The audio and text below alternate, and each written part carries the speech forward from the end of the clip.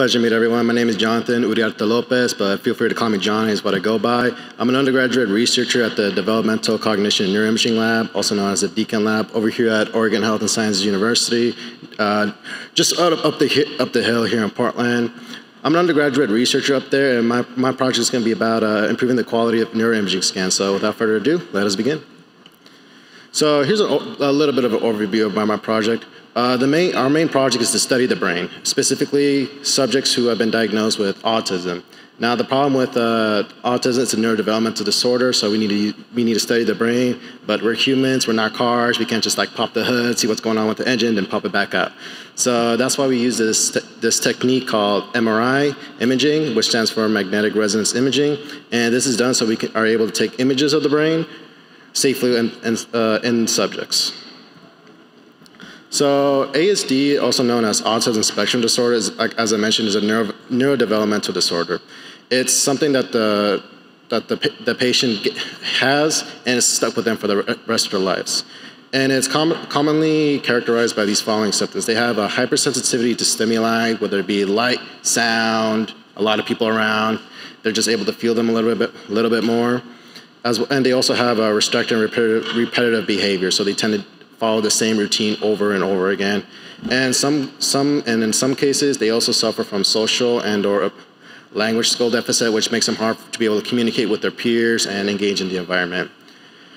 And there are many reports about the approximate diagnosis rate in the United States, but I was able to find that it affects approximately 1 in 59 children here in the United States. So it's a fairly common neurodevelopmental disorder within the community.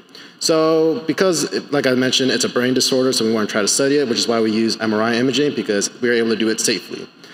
And by able to use MRI imaging, we were able to get subjects who have been diagnosed with ASD, compare them to brains who are typically developing, also known as TD subjects, and try to see what are the difference between the two. Unfortunately, MRI scans are expensive and technical. They're very big, clunky machines. The latest 3 Tesla machine is about $3 million, and in case you guys didn't know, it's about $500 per scan per hour, so it's really, really, really expensive. So because of this, a lot of neuroimaging papers have difficulties getting with data acquisition, and low sample size is a common issue. So in order to solve this low data acquisition issue, we turn to this international neuroimaging data set known as ABIDE. ABIDE stands for Autism Brain Imaging Data Exchange. It's an international data exchange program created by Dr. Adriana Di Martino and Dr. Stuart Motowski to try to solve this small data issue acquisition. It has 25 international institutions, and there's more than 2,000 MRI subjects who have been diagnosed with autism spectrum disorder, as well as subjects who are just typical developing normal kids. And these neuroimaging scans contain structural scans, which allow us to be able to see the 3D volume of the brain, and functional scans, which allow us to be able to measure brain activity within the brain. So if you tap your fingers, you get brain signals pop up, and we're able to detect that. This is a great data sharing initiative because some scientists tend to be a little bit stingy with the data. They don't like to share, but because of this, large reservoir of data, neuroscientists around the world are able to use this data to be able to conduct their own research, and this is great because by having a lot of researchers look into this data, we're able to see distinct differences between autistic and typical developing subjects. But before we can use this data for analysis, we had to go through a quality assessment protocol developed by the lab. This quality assessment protocol is called the Standard Operating Procedure for Quality Assessment. It was created by Emma Shifsky and the rest of the community team at the Deacon Lab, and the purpose is to quality control, also known as QC, neuroimaging data. This is used to analyze the ABIDE data sets because we want to make sure that the data set is usable for analysis, but before you can become research reliable, you must undergo a training, you must take a training set, pass it, you're given a list of subjects, you gotta have an 80% success rate before you can be considered certified. So why do we want to quality control this data set? Think of it like cooking. You're trying to make a meal, but before you can make a meal, you want to make sure your ingredients are good. You got good vegetables, good meat, and all that. Otherwise, if you try to use like nasty raw meat when you're trying to make a hamburger, you're gonna get sick. So we don't want none of that. So the QC outline follows three main, I guess you can say, subject. There's the Atlas registration, where basically we get the raw T1 metadata, and we match it to a template known as the Montreal Neurological Institute, also known as MNI template, and we try to see if they can match up. It's kind of like making sure your left hand matches up with your right hand, make sure your right hand matches up with the left hand, make sure that the maps are all on the same page. The second part of this QC outline is the structure data, where we look at the 3D volume of the brain, and we check out the delineation of the gray and white matter. Those are the two the types of brain matter that's within the brain, and we want to make sure that they're delineated or mapped and bordered correctly. That way we can try to see structural brain differences between the two types of subjects. And the last one is functional data, which I mentioned previously, is to measure brain activity. So what's going on with brain activity in ASD and TD subjects? That's what we're trying to measure, try to see if there's any other reasons that might be able to explain their symptoms. And this QC scoring guideline is really, really simple. You got 3 numbers. You got 1, usable. It's like getting an A in your class. You got 2, which is probable. It's like barely passing with a C-, may or may not have happened to me. And then you have a 3, which is unusable, is completely not able to be used for analysis. It's kind of like getting an F in the class. So I'm going to give you guys 3 examples of a usable, probable, and an unusable scan. So I know this is a lot of information, but right now I want you guys to focus on the unusable scan, which is the scan on your right, my left. So if you look at the frontal lobe, which is like the front part of your brain, right by the eyes on the leftist portion of the brain, you can see that the red lines, it does not really capture a lot of the gray matter, and that's bad. It's like trying to catch a bunch of fish, but you miss most of them. And because of that, that scan is unusable for analysis. And then if you look in the back portion of the brain, you can see it's not straight like a brain's supposed to look like a skull's supposed to look like. And this could be because of warping. So when you're inside the scanner, you're not supposed to move. You're only allowed to move like 200 micrometers, which is like this. And the reason why you don't want to move in the scanner is because the MRI machine will pick up a signal here, but if you move, it might think it's right here. So that would cause warping, where it's just going to stretch out. And you don't want that in a scan, and that's why this scan was graded as unusable, because of either possible movement within the scanner or maybe processing pipeline issues. And then the image right underneath it is an example of a functional scan. This is really, really bad because you're missing about half of the brain, and if you don't believe that that's a bad scan, you try to do this presentation with only half your brain power. So then the second scan, you see the probable, which is like dead straight in the middle. If you look at the green circle on that image, you can see that in the frontal lobe, the delineation between the gray and white matter is good. But the reason why this is a probable scan is because if you look at that yellow circle in the middle, the delineation goes into the dura, and that's also a possible sign of maybe movement within the scanner, which disqualifies this from being a usable scan. And then if you look at the functional scan on the bottom, you can see that there are some areas where the red lines does not fully encompass the brain, whether it be the superior parietal or the frontal lobe. And because of that, it's not quite usable for analysis. And then the usable scan, it's clear, cut, simple, easy going. Everything is what it's supposed to do, it's supposed to look like, so that gives it a 1. And the functional scan on the bottom, there's a slight issue with the left temporal lobe, but that's perfect for analysis. So next thing I'm going to talk about is our DCAN computing pipeline, which we're going to be using to try to improve the MRI scans. So there are going to be 2 main approaches. Approach 1 uses the original human connectome project, which is the ACP minimal pre-processing pipeline. This pipeline was created by Glasser and his colleagues to try to process MRI imaging scans. This is the latest state-of-the-art pipeline, and because of this, a lot of individuals are able to use this pipeline to create high-quality imaging scans. But the issue with this ABIDE dataset is that the scans used for the scans when they were acquired weren't originally made to be put through this pipeline. And because of this, you might get some issues that I will explain later. And it's kind of, these scans were obtained in the 90s, and they were used with older MRI scanners, and this pipeline was designed to be able to process data from newer, up-to-date scanners. So because of that, you may have some issues, which is why it's kind of like trying to put a snapshot on your old flip phone. It's not going to work. So our approach 2 is going to be using our modified pipeline. It's where we grab the same HCP pipeline, but we're going to tweak it a little bit. It's like grabbing a recipe for a dish, but we're just gonna adjust the recipe and try to see if we can make it taste better. So we're gonna use that same HCP pipeline, but we're gonna add this algorithm known as Advanced Normalization Tools, also known as ANTS. This is an algorithm created by Advanced and his colleagues, and we're gonna use that algorithm to try to see if there's any changes within MRI quality imaging, and try to see if there's any way to see any notable differences, and this is gonna be our DCAM pipeline.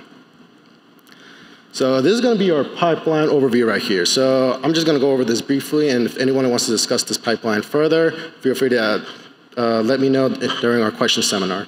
So we have the pre-freeze surfer pipelines, basically where we grab our raw DICOM files that we get from the MRI scans, and we generate the 3D volume of the brain, and we match it to a template, kind of like the Atlas registration I mentioned previously. And then you have the freeze surfer pipeline, which is right here in the middle. This is where you grab the brain volume, and you delineate the predefined structures. This is where we get the gray and white matter going on in the brain, as I mentioned in the structural scans. And the last portion is the post-freeze surfer pipeline, and that's where we grab all the MRI data and we convert them to the CIFT files, which is used to store the data. And the second part of the pipeline is the HCP functional pipeline, and this is where we're going to be able to get all of our functional data. So we got the fMRI volume data, where we grab this is where the part of the pipeline where you grab all the fMRI data and you normalize it across the 4D structure of the brain. Now, what do I mean by 4D? You grab the 3D structure of the brain with respect to time. And we try to use that to measure brain activity during tasks, while the subject's at rest, and in response to stimuli to try to see if there's what's going on with the brain activity and how the brain's working when they're engaged in possible environmental stimuli. So this pipeline that you see right here is approach one. It's the original HCP pipeline, and that's what Glasser and his colleagues were able to invent. And I'm going to mention the 2 ANTS corrections that we did to try to improve this pipeline.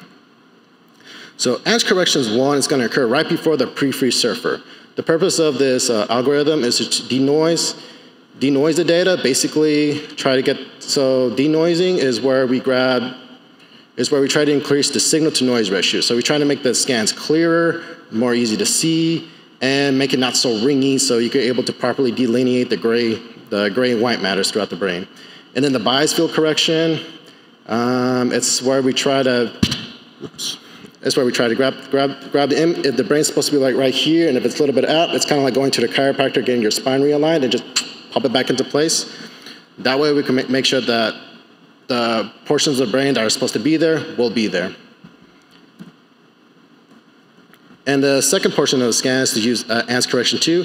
The purpose of this portion of the algorithm is to adjust the scan better to the Atlas. Make sure that it aligns better, because if it aligns better, we make sure that all the parts of the brain that are supposed to be there are going to be there, which is going to, end result, going to give us more accurate, higher quality scans. Now, I know I went through this and mentioned through a complicated pipeline, so what does this mean for the audience? So we basically grab this raw DICOM file that you would get from the MRI imaging. We ran through this pipeline. You're able to get the structural scans from the first portion of the pipeline on the top. And it also generates the functional scans from the HCP functional pipelines on the bottom. So after implementing this pipeline, reprocessing the scans, my next step was to try to figure out, all right, how do they compare? How does these ANTS correction, do they make the MRI quality scans better? Do they make them worse? Do they make them the same? And from what I'm able to find with a couple of subjects, that it actually makes them a little bit better. The brain image on the very left is an example of a scan that was processed with the original HCP processing. Now, this scan is not horrible, but as you can see, it's not quite clear. It's pretty ringy. It missed, the red lines missed some of the gray matter, and it's not quite as clear. And if you can see the circle on the red circle, you can see that the skull shape is not very straight. It's not very curvy. It's kind of wavy. So that could either be, again, either through moving with the scanner or because of processing pipeline issues. So in the brain image on the right, that's an example of a brain scan from the same subject, but instead it was reprocessed through the new DCAM pipeline, the HCP pipeline with the ANTS correction. With this, you can see that the gray matter, the brain scan overall looks a lot clearer. And if you look at the green circle, instead of having that wavy portion of the skull going like this, it's nice and curved like it's supposed to be. And then if you look in the blue circle, you can see that a lot more gray and white matter is captured, and the scan looks a lot clearer. So after noticing this with a bunch of subjects, I did a quality control analysis using the same protocol I mentioned previously of an abide data set that was processed originally with the HCP pipeline, and compared it to the new pipeline that we use right here. So I did a quality control of about 180 subjects, and I did that twice. So I looked at roughly 360 scans to try to see, like, all right, how does it improve? And what was really, really interesting is that this improved it greatly. So if you look at the pink color or salmon colored portion of the graphs, those are that's the numbers used to represent the modified pipeline, the new HCP pipeline with the ANTS corrections. And the blue cyan colored are the original HCP minimal pre-processing pipeline. And I'm not sure if you can see it very well, but they were graded with usable, probable, and unusable. They're labeled on the bottom. If you were to see that the unusable rate for both pipelines, you can see the unusable rate is 36% for the original HCP pipeline. That's more than a third of the data set. But the unusable rate for the new DCAM pipeline is only 7%. And then if you look at the usable rate, it increased from 36% to 53%. So it was it was a drastic improvement. And to everyone in my lab, everyone was happy about it because we showed, hey, we did good science, everything went well. And then I know there's gonna be statisticians over there, and this is science, so we need to use stats for everything. So I ran a chi-square analysis, and we were able to get a p-value of 3.5 times 10 to the negative 8. So in other words, it's really, really statistically significant. So this is great. That means we proved that this pipeline improved. We showed that there are data issues with the abide data set, but that doesn't mean that this data set, all the MRI images there, is unusable for analysis. We're able to grab that data set, refine a little bit, and then we could try to improve the data quality and then possibly release it back to the public. But instead of having these iffy scans, you're gonna have more reliable and more accurate scans to be able to give to the community. So just to give a little recap, neuroimaging is a very, very important technique. It's great. MRI scans, we're able to see the brain without having to cut it open. But as I mentioned previously, MRI scans are very, very expensive. They're very, very technical. They're hard to run. And then also trying to process the scans take a lot of energy, a lot of manpower, and it's very, very tricky. It's very, very sensitive, very, very delicate. So you need to be careful with it as well. So the abide dataset is a great publicly available initiative because, as I mentioned, that's about 2,000 subjects. So if you do the math, every scan is about, let's say, 30 minutes. So that's about 250 times, let's just say, 2,000. Actually, I take that back. I'm not going to do the math. We save a lot of money and a lot of time. I would use a calculator, but I don't got my phone on me. But yeah, it's a lot of scan data that we're able to do, and then also it's really hard to get subjects that who are diagnosed with autism and also typically developing, because you got to go through this whole process, this whole protocol to get them into the university, to get into the scanner, and not only that, you need to make sure that the children are not moving in the scanner, otherwise it's going to affect data quality. And that's one of the reasons why we wanted to make this new pipeline, because I'm not sure if you guys remember when you were kids, it's very, very hard for us to sit still, very, very hard for us to do what many of you guys are doing very greatly, just sitting still, listening, paying attention. Because I remember when I was a little kid, I liked to move around a lot, or get distracted by a little thing and just go left and right. But because of that movement, we're going to kind of have data issues when we collect these scans.